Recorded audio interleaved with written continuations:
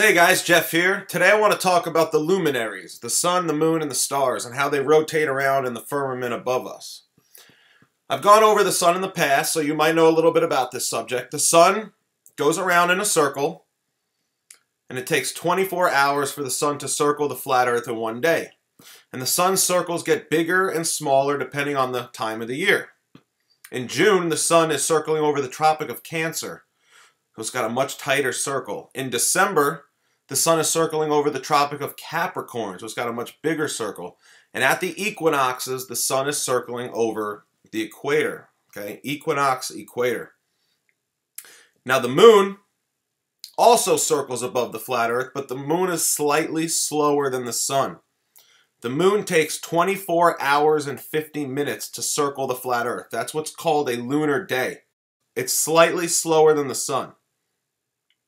So where the sun takes 24 hours to make one 360-degree circle, which is 15 degrees an hour, the moon takes 24 hours and 50 minutes to make one 360-degree circle, which equates to only 14.5 degrees per hour. So the moon, because it's slightly slower, it loses a half a degree on the sun per hour. So this half a degree per hour equals 12 degrees per day. So as the sun and the moon circle above in the firmament, the moon loses 12 degrees per day on the sun. And this 12-degree loss causes the lunar phases. So as you see here in this little animation, we've got the sun and the moon circling above, 1 hour at a time. And by the time the sun gets back to its original position at 12 noon, after one full day has gone by, the moon has lost 12 degrees on the sun. And this happens every day. And this loss of 12 degrees per day is what's going to cause the phases of the moon.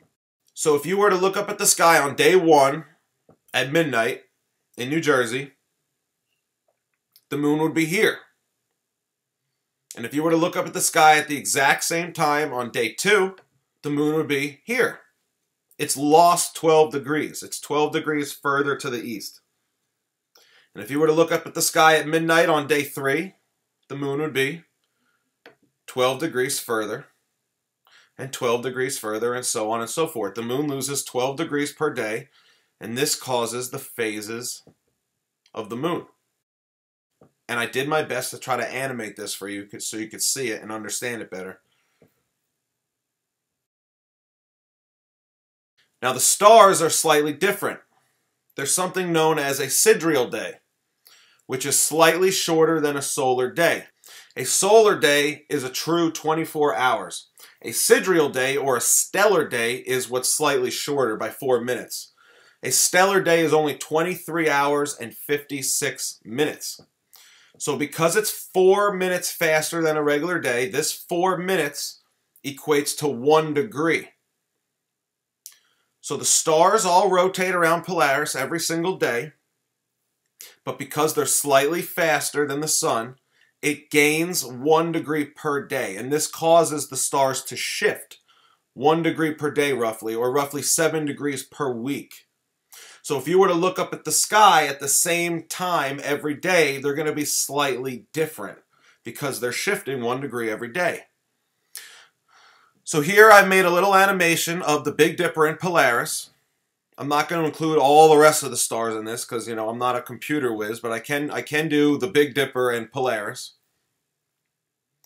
And every day it circles around Polaris. Polaris never moves. The North Star never moves. I know in my little animation it's bouncing around just a little bit here, but it's supposed to be constant. It never moves. It's a guide. So 1 rotation equals 1 stellar day. Now because it gains 1 degree per day, if you were to look up at the sky at week 1, you're going to see this. And week 2, if you were to look up at the sky at the same time, it's going to be shifted 7 degrees. And week 3, it's going to be shifted another 7 degrees roughly, and week 4, and week 5. And throughout the year, the constellations will constantly shift because they shift 1 degree a day roughly. And we have 365 days a year. So it's slightly less than 1 degree, but you get the point. This is how the constellations shift throughout the year. And this shift causes the constellations to be in a different spot throughout the year. And when this happens, you get fall, winter, spring, and summer. The 4 seasons. This symbol is an ancient symbol.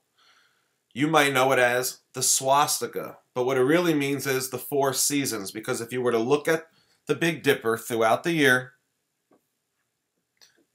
this is what it's going to look like.